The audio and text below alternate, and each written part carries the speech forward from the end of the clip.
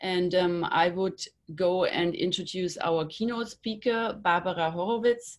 She's a medical doctor and a visiting professor at Harvard University Department of Human Evolutionary Biology and professor of medicine in the UCLA Division of Cardiology.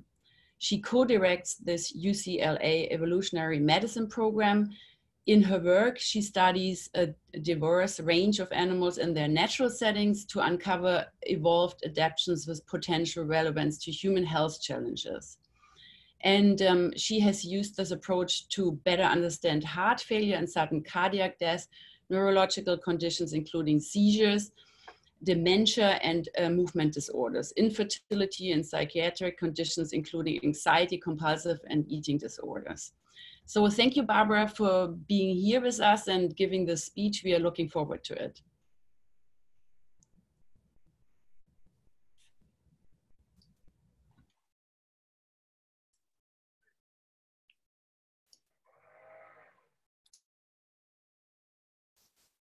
You're on, Barbara. Okay, wonderful. Let me just, fantastic. Go to, all right, technically you can see the screen? Yes. Wonderful. Well, good morning, and thank you so much for inviting me to keynote this event. I'm not only honored, I'm really excited to learn a great deal.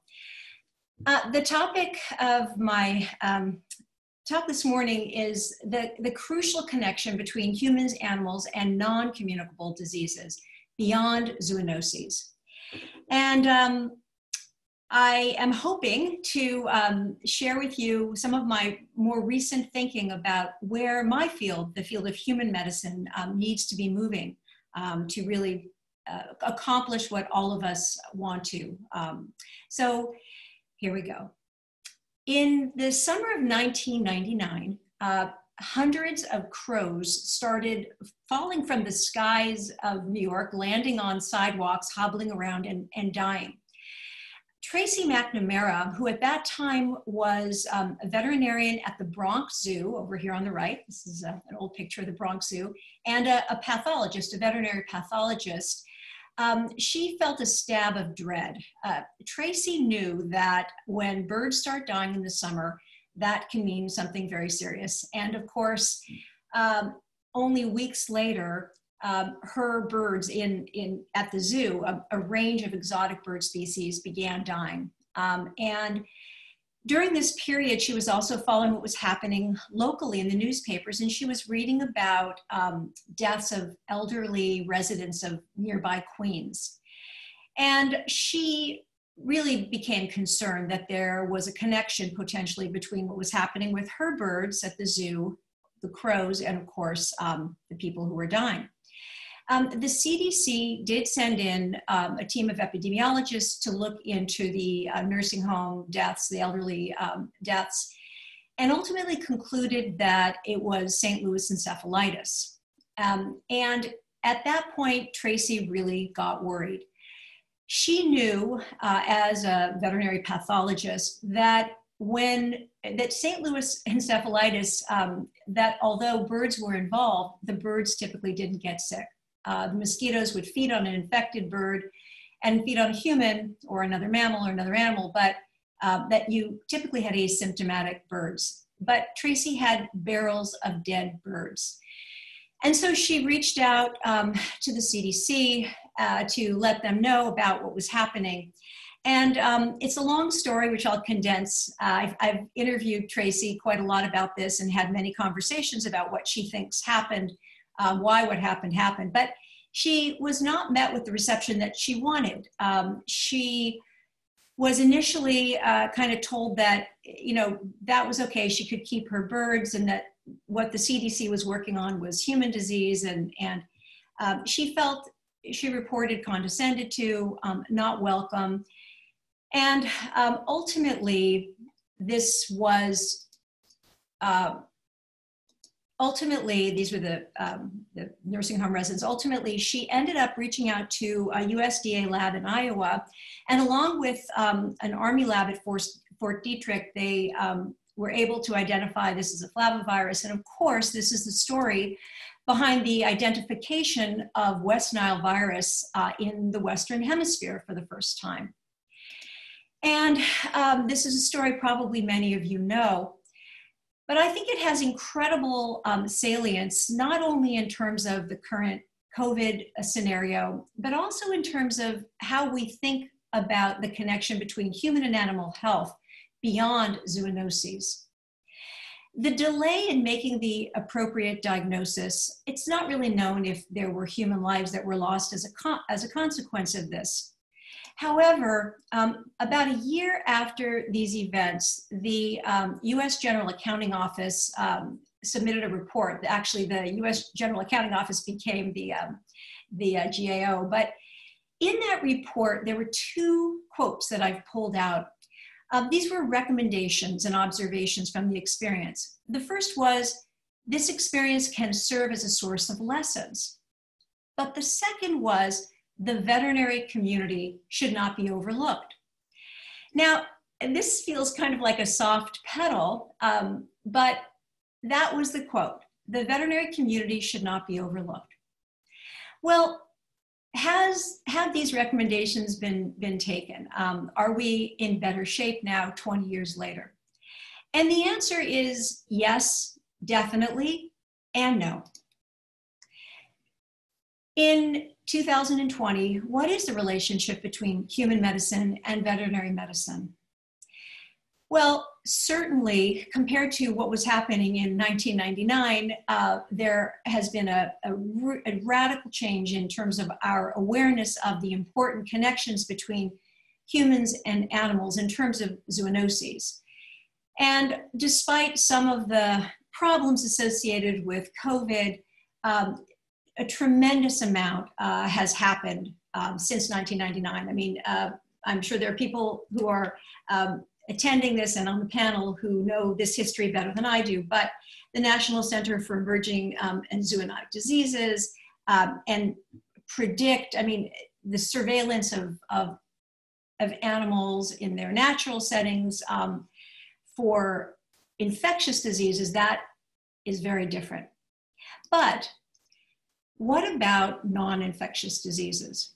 Or more broadly asked, what do physicians, and I'm really talking about clinicians, practitioners, but also physician investigators really know about the health of non-human animals? Well, when it comes to non-communicable diseases in other species, and by NCDs, which is how I'll refer to them for the rest of this lecture, I'm talking, of course, about cardiovascular diseases, pulmonary diseases, diabetes, type 2, cancer, and of course, mental illnesses. And there are others, but these are the 5 core disorders.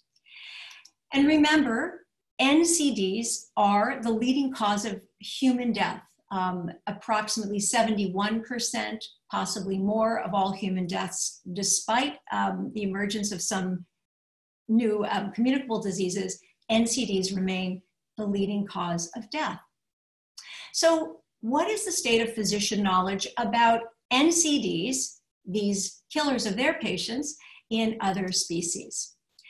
Well, it could be a lot better. And this morning I'm going to make the case that by taking a broader, more comparative approach to NCDs, and by understanding them in an evolutionary context, physicians and the human medical profession can increase their scientific insights, and not only in terms of the genetics of these diseases, but especially the environmental contributors to these diseases, accelerate biomedical innovation, particularly through the identification of naturally occurring animal models of resilience, of resistance, and in some cases, the identification of natural animal models with enhanced vulnerability, and provide more effective environmental protection, and crucially, foster a new culture in medicine and health,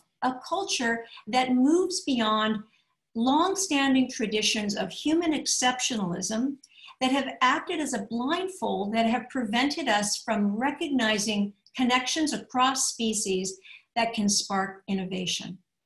Well, that's a lot to promise in a short lecture. So here's the plan this morning.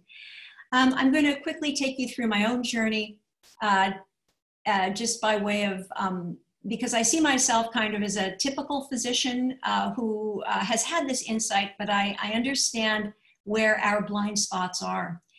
And then I'm going to share just briefly some sort of picturesque examples of how this approach can really transform how physicians understand something as major as heart disease and mental illness. And as I share my journey with you, you'll understand why I've chosen those two categories. And finally, I'll spend a little bit of time talking about the natural animal models that I'm interested in and the quote unquote nature of innovation. So I began my post-medical school career actually as a psychiatrist. I graduated from medical school at UC San Francisco in 1987 and came back home to Los Angeles and did a psychiatry residency and then a chief residency in psychiatry. And then for a year I was an attending. But I really missed internal medicine and cardiology. And to make about a decade of training, a quick summary, I ended up retraining in internal medicine and then a fellowship in cardiology and came on faculty at UCLA and was practicing cardiology for almost 20 years at that point when I got a call from one of the veterinarians at the Los Angeles Zoo asking if I would come and do some cardiovascular imaging on some of their primate patients. And so this was actually my first non-human patient on whom I was performing a transesophageal echo. And this was actually because this chimpanzee had had a neurological event and they wanted to exclude a cardiac source of emboli. This is something that I was doing on human patients, sometimes a few times a day. So I was very familiar with this. And I, kind of had an opportunity over the course of several years to image a number of primate patients, primarily great apes initially, but eventually I graduated beyond the great apes and had a couple of cases that were really changed how I thought about disease. And one of them was this patient. So this was Cookie, and she was a geriatric lioness who'd been at the LA Zoo for quite a long time. Who developed a pericardial effusion that was very large. So this is about 500, 600 cc's of fluid in the sac in which the heart is contained, the pericardium. And it was creating compromised hemodynamic function. So her heart was essentially failing. And I put together a team of veterinarians and physicians, and at the LA Zoo, we did a procedure to drain, and it was very successful. And excuse me, actually, so this was a post-operative check. But that was very interesting to me because although I'd seen pericardial effusions and this physiology in hundreds of human patients, I really had not thought about its occurrence in other species. I mean, it hadn't crossed my mind. And in all of my teaching and clinical work. The other case that really made an impression was my first case, Pandora. And this was Pandora when I first was imaging her, but I did end up taking care of her for quite a few years. Well, I didn't take care of her. I assisted the veterinarians in their care. And by the way, physicians are asked to provide some specialty assistance at zoos all over the United States. It's always under the supervision of veterinarians who take superb care of their patients. I just was one of these incredibly lucky physicians who had the privilege of doing this, and it really did change my life. That morning when I put the probe down, by the way, this is Pandora. She recently passed away, and it's for me very personal because this was a picture on the right of Pandora as an infant when she came to the LA Zoo, and I'm a lifelong Angelino, and although I didn't know it at the time, I was actually, we visited the zoo frequently, and so I feel like I had met Pandora before. But when I put that probe in, here's what I saw.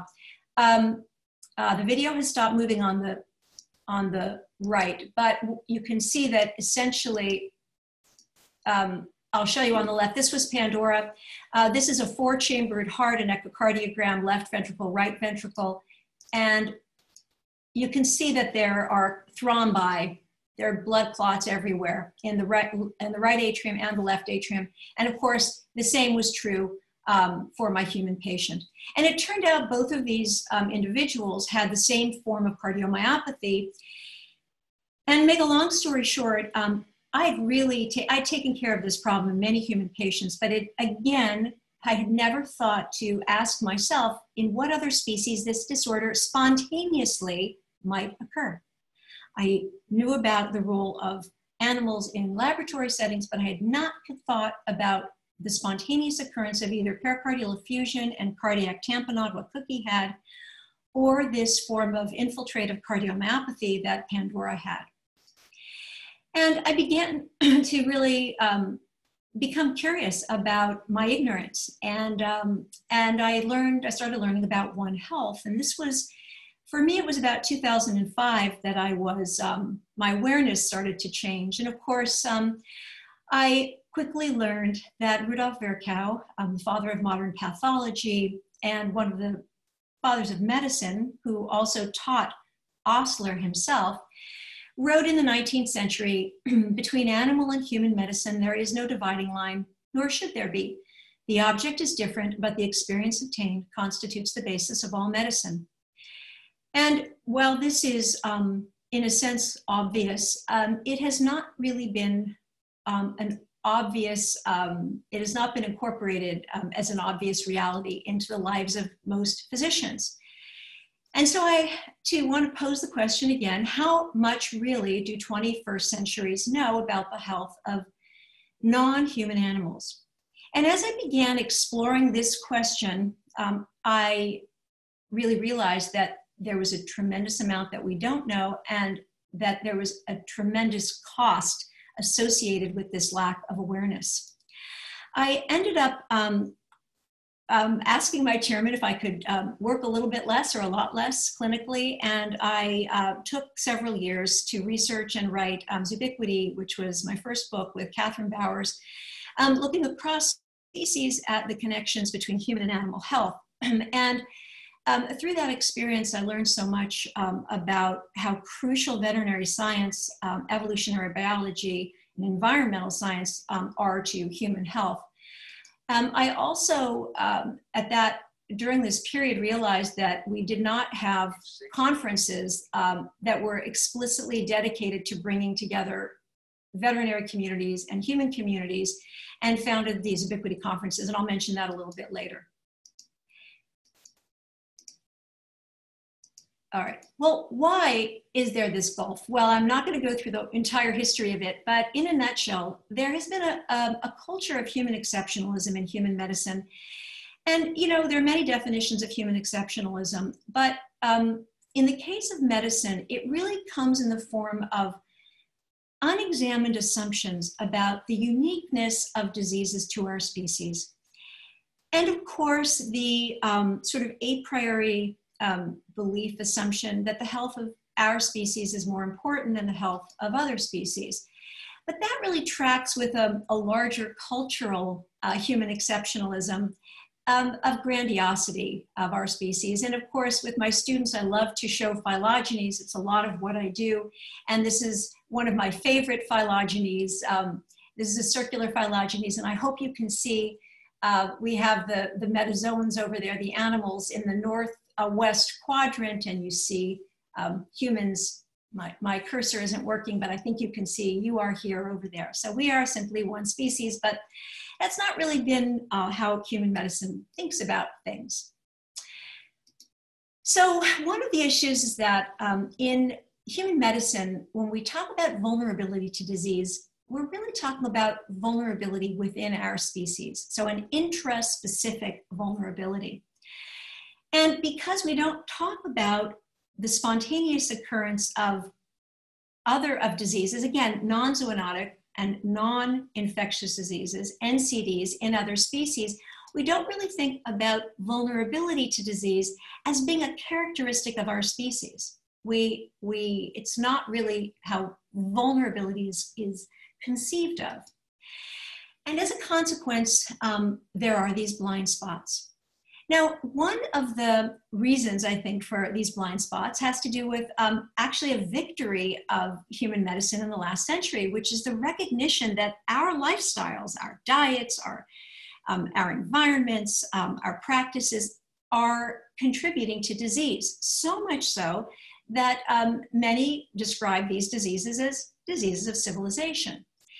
And high on the list is disease of civilization is cardiovascular disease. And of course, also cancers, but in fact, mental illnesses as well. And I only have a few minutes here this morning, and so I'm not going to share anything about cancer per se, but I think this audience is very aware that our many, many human cancers, high impact human cancers from lung cancer, breast cancer, colon cancer, etc., that the risk of these diseases could be significantly modified by lifestyle changes. But mental illness as well, increasingly we're recognizing there are environmental contributors to mental illness and other lifestyle factors. And since I trained as a psychiatrist and cardiologist, that's what I'll focus on. Let's start with cardiovascular disease. Well, when you talk about modifiable risk factors, of course, we know that tobacco, physical inactivity, unhealthy diets, and actually harmful use of alcohol all are major modifiable risk factors for heart disease. And recognizing this was a huge triumph in human medicine.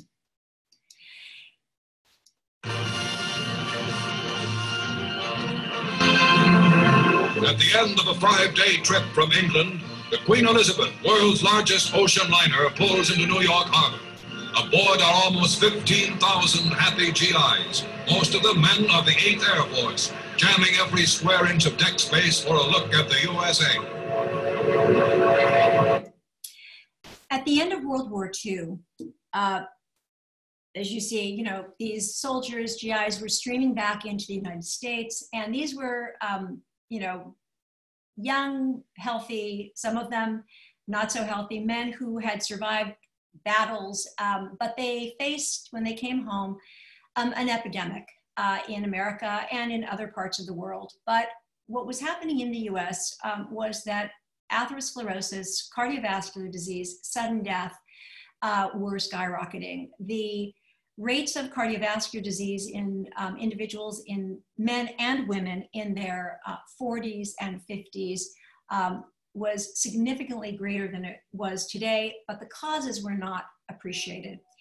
It was in the late 1940s that a group of physicians and investigators decided to understand this using a prospective study, which was based in Framingham, Massachusetts, a town in central Massachusetts, in which they basically tracked what the individuals, what these men and women were doing, what they were doing in their lives. Were they smoking? What were they eating?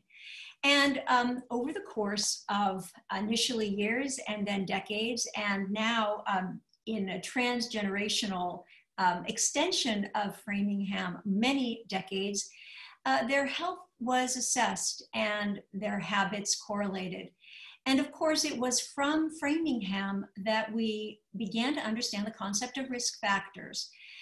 Before Framingham, by the way, cigarette smoking was not recognized as a driver of atherosclerosis. And in fact, physicians smoked. This was a famous ad that is shown that more doctors smoke Camels than any other cigarette. So there really was pre-Framingham a poor understanding of the concept of risk factors for atherosclerosis. But quickly, within several years, tobacco use was identified.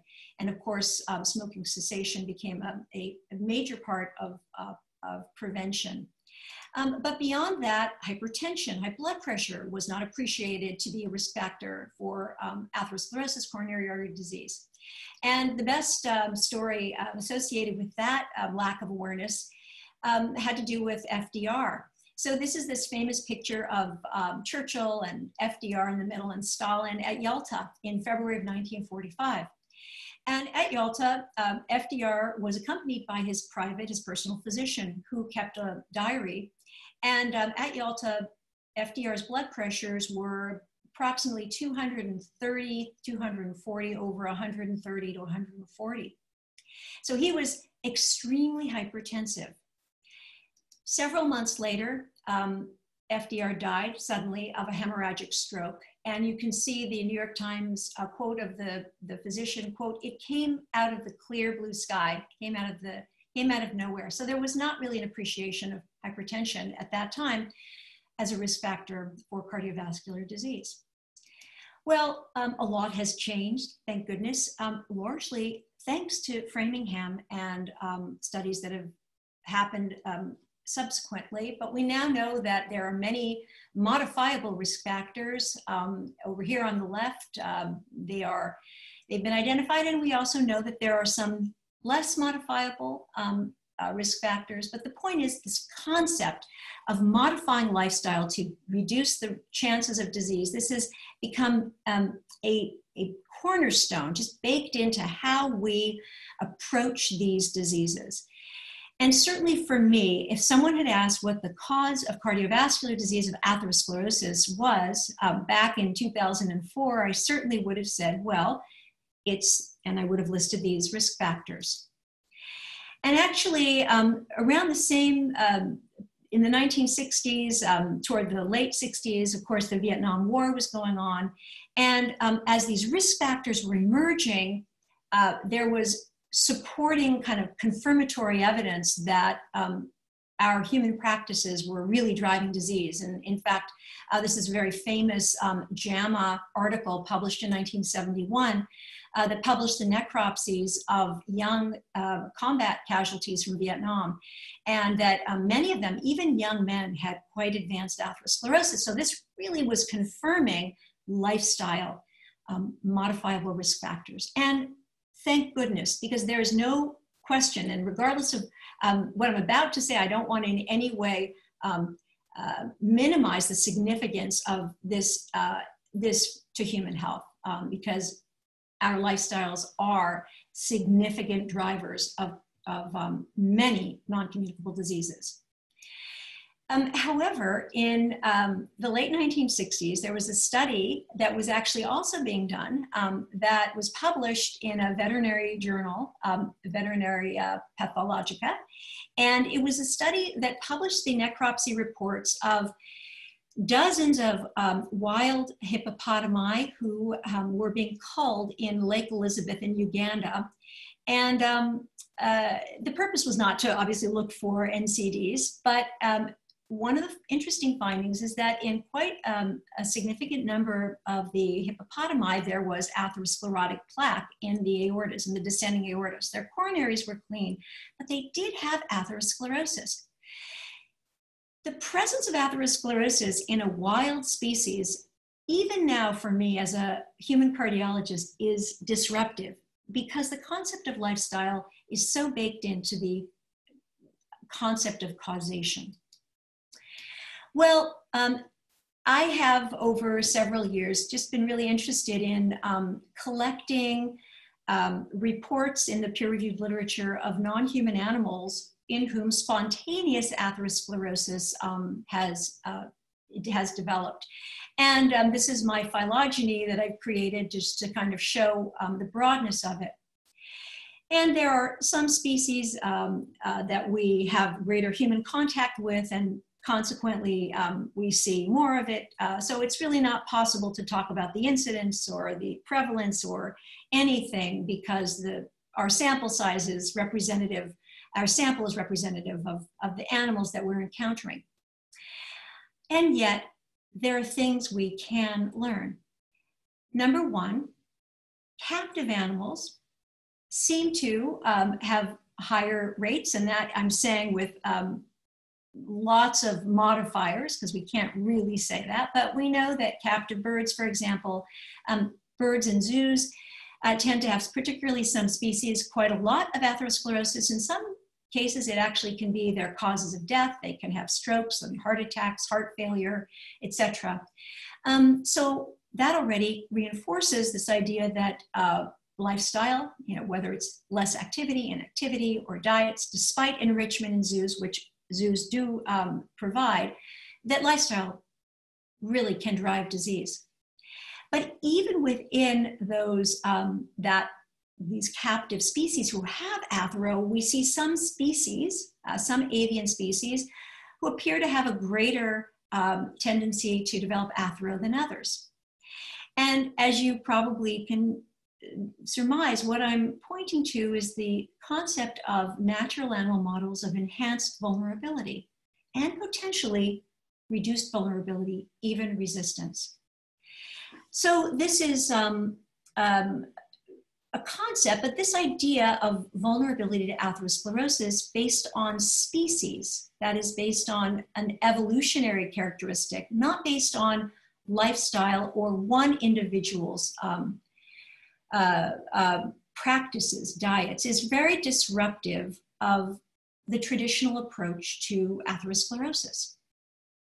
What can we learn from thinking about and learning about the spontaneous occurrence of atherosclerosis in other species? Well, first, there's the potential to identify natural animal models. Second, we can begin understanding how lifestyle, how diets, how activity and other factors drive disease in other species. There are differences that contain insights. And finally, and crucially, the presence of spontaneous atherosclerosis in whether it's zoo animals, but more specifically in wild species. And there are not a lot of cases in the peer-reviewed literature, but I've collected a significant number of them, that the fact that atherosclerosis can develop spontaneously in wild species speaks to the possibility of environmental drivers of atherogenesis that may be happening in our human lives that are being eclipsed by lifestyles. It may speak to the underlying characteristics of atherogenesis that we've really not even considered, particularly what the evolutionary story of vulnerability is. That is, can vulnerability to atherosclerosis be conceived of as an evolutionary trait that represents a trade-off between protection from some other process, potentially earlier in life, and balanced by atherosclerosis later in life? So these are all questions that are relevant and I think very rich, a rich source of insights, but have not been part of the human conversation at all. Well, there are other cardiovascular disorders, not just atherosclerosis, and I want to just quickly show you how we can gain insights by thinking about spontaneous occurrence of other diseases in other species for these disorders. So let's talk about why we are vulnerable as an evolutionary question, sort of looking for evolutionary insights, why, and particularly why we are vulnerable, in this case, to a disease. It's a disorder, rather, called vasovagal syncope, fainting. And I'm going to show you how by looking across species and evolutionary time, we can come up with an expanded understanding of why, the causes of this form of fainting. So vasovagal fainting is the leading cause of fainting in people who are under the age of 50. And I taught the pathophysiology of cardiovascular disease course at UCLA for many years. And I used to describe this disorder as a paradoxical disorder because people faint typically with vasovagal fainting when they are having fear, intense fear, or sometimes extreme pain. But in the case of fear, and of course, vasovagal fainting is what happens to, people when they're having their blood drawn, or, a first-time father in the delivery suite. But what happens paradoxically, as I used to say, is that with fear, one would expect a tachycardic response, an acceleration of the heart rate. But what happens instead is this paradoxical occurrence of bradycardia, or a slowing of the heart rate, and that results in an inadequate amount of blood perfusing the brain, leading to fainting. Well, yes, it seems paradoxical, because what could be adaptive or healthy about fainting? Well, it's only paradoxical if you have a Homo sapiens-centric lens. But as you expand that lens, which is what I did with one of the first studies where I looked at this, and asked the question, do other species ever have a slowing of the heart rate in response to fear, what is called alarm bradycardia in the veterinary literature? Sometimes there are these nomenclature differences across disciplines. I quickly learned that across a pretty wide range of taxa, and you can see the yellow stripes are the occurrence of this phenomenon in the peer-reviewed literature in these species, that it's widespread, which argues for some evolutionary benefit. So it may be paradoxical for us, but is it conceivable that what we're seeing is activation of an ancient physiology that has been adaptive for animal ancestors for hundreds of millions of years and is retained in us, in our 200,000-year-old species? So one example of the kinds of studies that I found simply by doing searches and working with students just kind of asking these questions. So years ago, telemetry studies, EKGs, were put on young deer, and then wolf howls were played to frighten the deer. And this is actually the EKG. You can see that the heart rate's plummeting, really taking a nosedive. And this is what you see, loss of motor tone. And I can't tell you that this is a fainting, a syncopal deer, but I can tell you that this deer is certainly immobile. And the adaptive hypothesis, of course, is that having a fear-initiated immediate abrupt bradycardia results in hypoperfusion of the brain, leading to fainting, and that motionlessness is an anti-predation strategy. And this, don't worry, this has a happy ending. In the moments before this cheetah has taken down an impala, and the hyena has stolen the goods, but watch the impala, boom. What is happening there is an example of tonic immobility and escape. So that's a pretty compelling evidence that tonic immobility, whether this individual was bradycardic or not, I don't know the heart rate, is life-saving. Now, what about natural animal models of resistance? Again, in cardiovascular disease, there are opportunities to potentially identify natural animal models of resistance, but only if physicians are learning about veterinary science, are learning about animal health, physiology, are learning about ecology, are learning about the concept of life history of other species. So there are many examples, and I am actively interested in this, and I'm working in this space right now on a couple of exciting topics. But one that I'll very briefly share with you is, there we go, is very close to my heart because it is very much related to women's health. So the giraffe, the modern giraffe species, all of them are, have some unique characteristics that may make them natural animal models of evolved resistance to something we call HFpEF, which is heart failure with preserved ejection fraction, which has become the leading subtype of heart failure in women.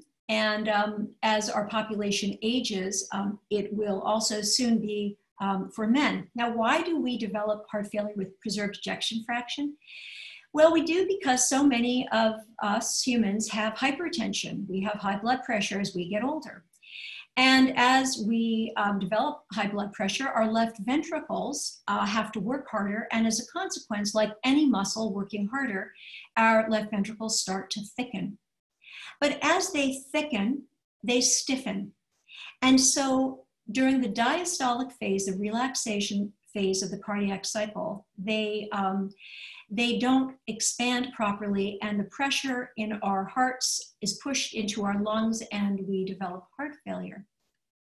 Well, the giraffe is unique in that its heart is meters from its brain.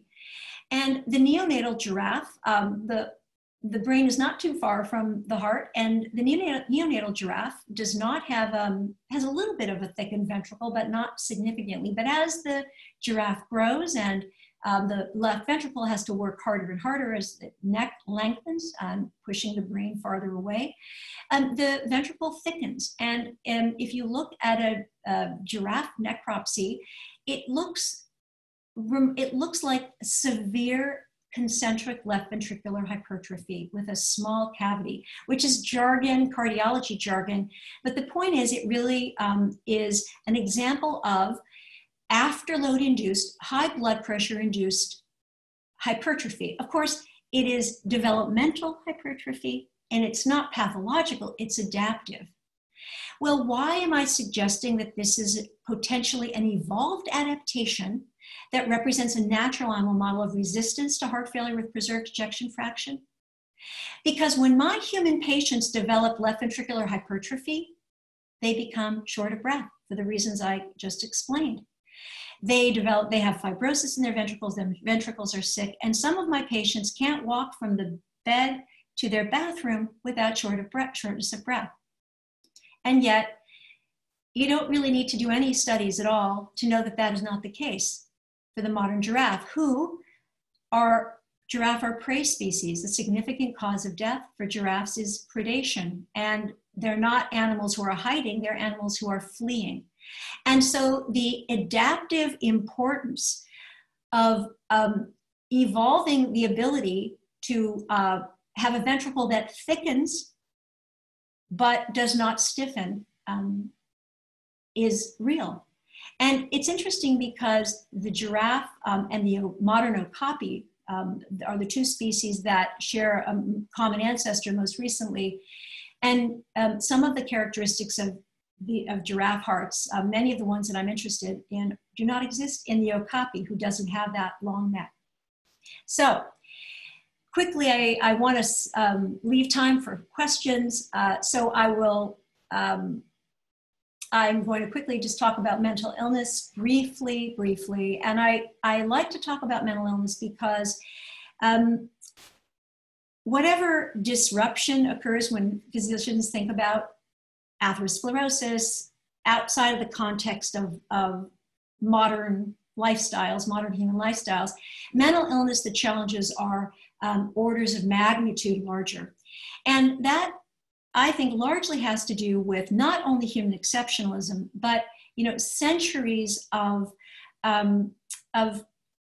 assumptions about our unique cognitive and emotional abilities, and ongoing debates until not too long ago about animal sentience and pain, etc. And so when it comes to mental illness, the barrier is higher, but I think the opportunity is potentially even greater, because not only can we expand our understanding of cause and potentially identify natural animal models of vulnerability and resistance, I think we can use this perspective to fight stigma of mental illness in humans. Mental illness is not unique to our species, and that is a profound and important reality. When I started writing Zubiquity with Catherine, we had not planned on including anything related to mental illness at all. In fact, I didn't even know that mental illness existed in other species. I like to, maybe I shouldn't, but I like to sort of go back to how ignorant I was, because I think I'm a pretty good barometer of where still many of my colleagues are. And it's the opportunity that is being missed is just tremendous. And so actually the book ended up having half the chapters focused on mental disorders or biobehavioral disorders. And of course, I think many of us are now aware that there are many behavioral disorders that in other species that are related to human disorders. And I share these with my students. I teach large undergraduate courses at Harvard and at UCLA. I teach medical students, I teach residents and physicians and nurses and others. But I like to share these because some do and some don't know this, and but it's important, I think. So starting with dogs is always a good entry level. And the previous slide I was showing, you know, the characteristic tail chasing and this acrylic dermatitis, these compulsive syndromes in dogs. This is another compulsive syndrome in Doberman. This is flank sucking disorder. And you see this phylogeny that of dog breeds, and we know that there's tremendous opportunity. We're going to be hearing more about that today from some real experts to gain insights into human disorders through the spontaneous occurrence of these problems in dogs.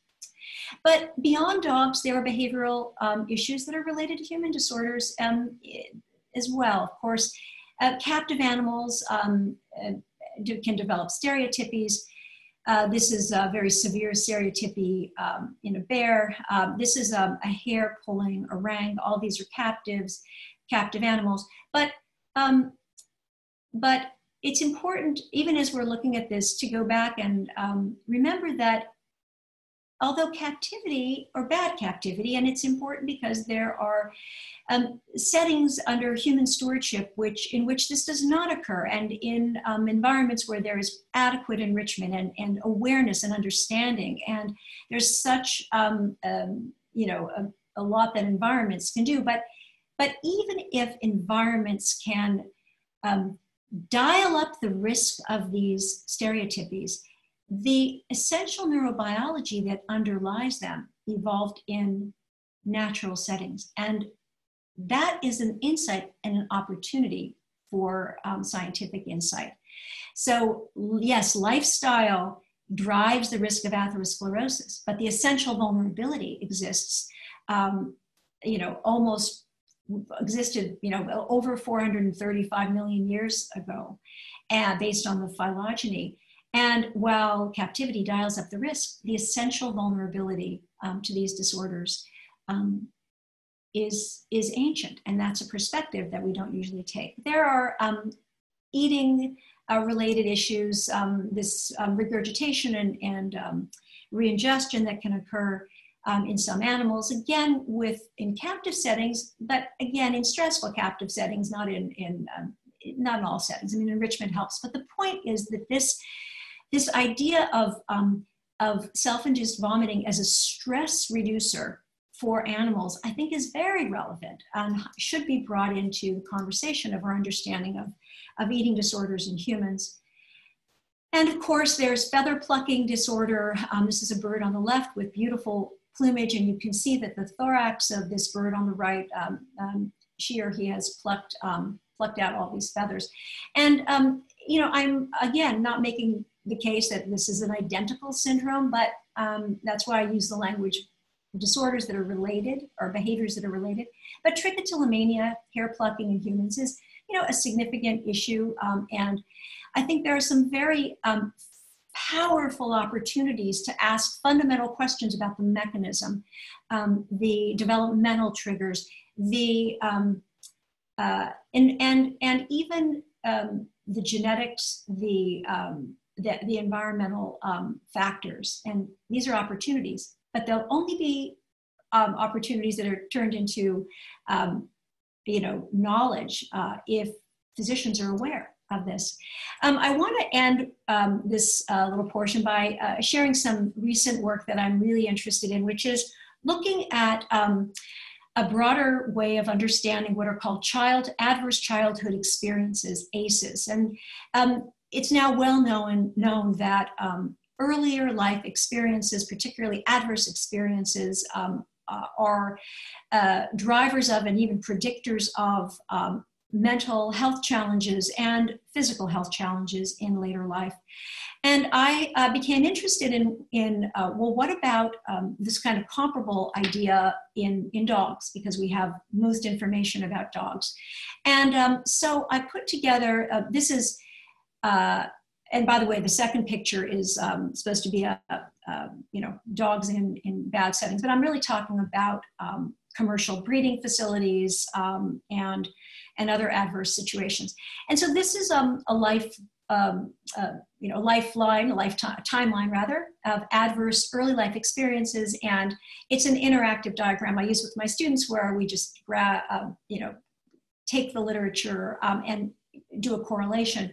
But I have actually done over the last several months the same thing for dogs. And of course, there are some parallels, but even just presenting this to groups of colleagues as a way of thinking about the concept of periods of developmental vulnerability and the spontaneous emergence of, in dogs, of anxiety disorder, aggression, and other psychopathologies that are not only difficult for families in whom these dogs are members, but can actually jeopardize the lives of these dogs if they are relinquished and euthanized. So there are just all these opportunities, but again, unrealized opportunities if we don't educate physicians about the spontaneous occurrence of these so-called human disorders in other species. And so I want to return back to Tracy and ask the question again,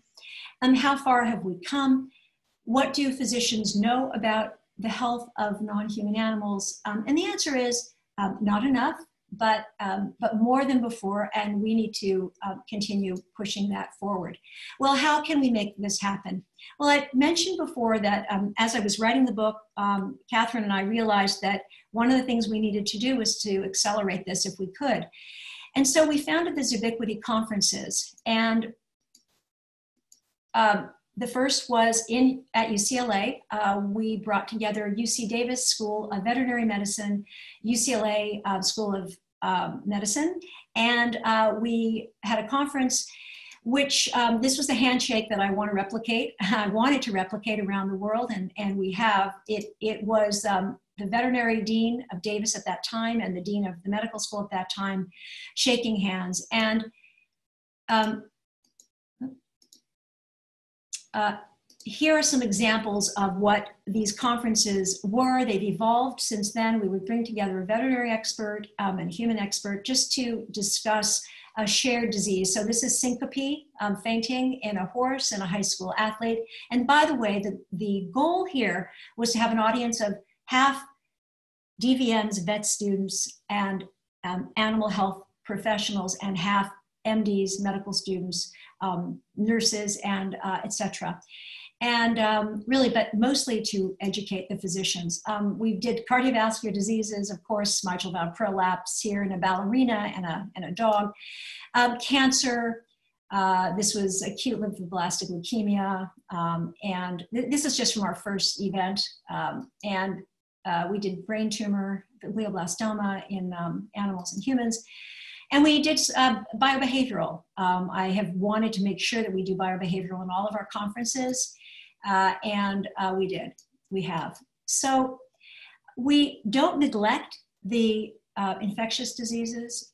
We simply take the position that the connection between human and animal health extends far beyond zoonoses, and that by looking across species in evolutionary time, physicians can expand their understanding of the causes of these diseases, and through collaboration, spark innovation that can benefit not only human patients, but all of the species, the health of all the species on Earth, and hopefully by extension, the health of the Earth itself.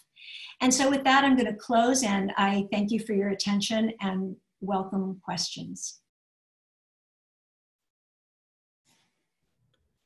Thank you very much. That was wonderful. I will have a look at the Q&A box. Please submit more questions. We have a little bit of time to talk about this talk. And so there's one question that says, I have a question regarding how can we find natural models, for example, when we work with lab animals, especially when we deal with cancer in vitro models. I hope I understand the question correctly. Right. So, yeah, I mean, I didn't really present on cancer at all. I teach a course where we focus on heart disease and cancer. And I'm not an expert on in vitro models and lab animal medicine. But my feeling is that everyone involved with investigation needs to expand our knowledge of these related fields. There are there's missing connective tissue between not only the field of veterinary medicine and human medicine, but across fields of investigation. And the integration of information that's happening in labs with what's happening not only clinically, but environmentally is lacking. And so what I hope to do is to spark not only collaboration between veterinary and human medicine, but to really expand everyone's awareness of the interconnectedness of all of these issues that we study, and especially to frame what we're seeing in the lab, what is seen in vitro, in the context of a broader story of evolution, of environment. And so my mission is, in that capacity, is to really increase awareness.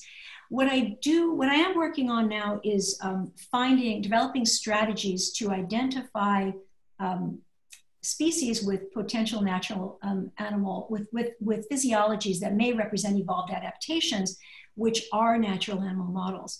But my approach is to use phylogeny and life history characteristics. Okay, another question. So you emphasized on the factor that those non-communicable diseases are very much due to the way we live. So our lifestyle factors, food, exercise, and so forth. And you think it's still a very good opportunity to compare to other species. So what's your experience there? Because it looked like you worked a lot with zoo animals, and it seems to make more sense than, because in the wild, for example, disorders like mental disorders or stereotypical behavior is not that common as you would see in a zoo environment. So do we have to study animals in captivity to make this comparison? Right. So I think that the opportunity is, in order to realize this opportunity, we need to reconsider how we understand vulnerability to disease. So it's not surprising maybe that captive animals have higher rates of atherosclerosis. Okay. But when we hear about atherosclerosis in a wild animal, that's disruptive, right? It feels, so I think the question is, I think the real insight is to break apart what happens to one individual in their lifetime as a form of vulnerability to the evolutionary story of trade-offs and adaptations leading to a species whose phenotype includes vulnerability to disease, to atherosclerosis. So where's the opportunity for study? Well, it's everywhere, but it depends on what kind of studying we're interested in. So, for example, am I suggesting that we study, zoo animals? No, I'm not suggesting that in the, to exclusion of other animals. But right now, that information is what is available. We don't have a lot of information about the comorbidities, that is what wild animals, how many wild animals, what species, how often atherosclerosis occurs.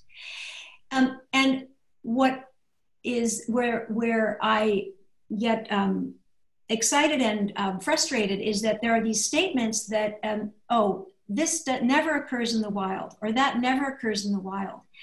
And it's, the statements are made and they're repeated as an echo chamber, in part as an indictment of human culture and lifestyle and practices. And I agree with that. We have very unhealthy, very, very, very unhealthy lifestyles and practices and environments. And that's a big piece of this as well. But the point is that even without those influences, that vulnerability would be there. And so, but we have not been thinking about or looking at vulnerability from that perspective. So that's where I see this opportunity. Now, what can we learn? Well, number one, if there is enhanced vulnerability, then we have a natural animal model of enhanced vulnerability. And we can look at the animal in its context, in its ecology, looking at its life history to understand it. If there's an animal who seems to have less, and we don't right now have a way of knowing that, then we're looking at potential species with resistance. And that too can provide insights, such as the giraffe. So it's not, I don't have a roadmap for right now how to answer these questions, but I do know that a first and important first step is to begin separating how we understand causation. Okay, there's another question. Someone asks, in terms of adverse childhood experiences, do you think epigenetic modifications are a main driver, and do you think the mechanism is conserved across species? Yeah, I mean, that's really what I'm absolutely fascinated by. Yeah, my hypothesis is that there is some conservation of the timing of these developmental windows of vulnerability, and certainly I think there is. It's likely that epigenetic influences are triggering this or so-called causing it. But it's exciting to think about these developmental windows and potential commonalities in an evolutionary context. So instead of saying, which is how we typically say it in medicine, we say, these, during early life or gestation or neonatal life or during adolescence, there's this, brain plasticity, and as a consequence, if there's adverse experience, there's going to be pathology later. Yes, that's the observed phenomenon, and that has very significant relevance. But the evolutionary story that underlies that, and the question is why? Why are those periods, why is there such plasticity? And then we can actually look at the life history of these animals to see what the important teaching is that may be occurring during these phases. And how can we take sort of a pathological frame and begin to understand opportunities to enhance health by identifying these potentially conserved periods of plasticity. So it's giving a context for why, and that's more than just saying, this is what we see, but this is why. It's important for animals, if they do have a terrifying experience with predators early in life, it's important that through epigenetic mechanisms modifies their hypervigilance or temperament or behavior later, etc. So it's reframing vulnerability in the context of an evolutionary story. Mm-hmm. Thank you so much. That was very, very interesting. And yeah, maybe also that's something that struck me when you think about our fellow animals we live with, either they are in captivity, like in our care, or in the wild. We all have the problem that we live in a rather polluted environment by now. So I guess that's a big factor. And I really hope that the medical community is trying to also lobby for that and is doing something for that, because at the moment you can say air pollution is a huge problem also for COVID-19, and it looks like in the US regulations are lowered instead of enforced, which is kind of shocking. So prevention to all those diseases seems to be key. Can I just say that to go off that for a second, that is such an important point, because we know that environment is conservatively responsible for at least 25% of NCDs in humans. And increasingly, as our environments are overlapping with animals, both in terms of the explosion of interest in domestic animals, but also obviously the overlap in wild and human environments, as the exposomes of humans and non-human animals become increasingly overlapping. And the emergence of NCDs in other species takes on really unprecedented salience for human health. Yeah. Thank you so much for your contribution. We have some more questions we couldn't get to. Maybe we can forward them to you. I don't know if you have time, but also your book is available, of course, so people can read more about your work. Thank you very much.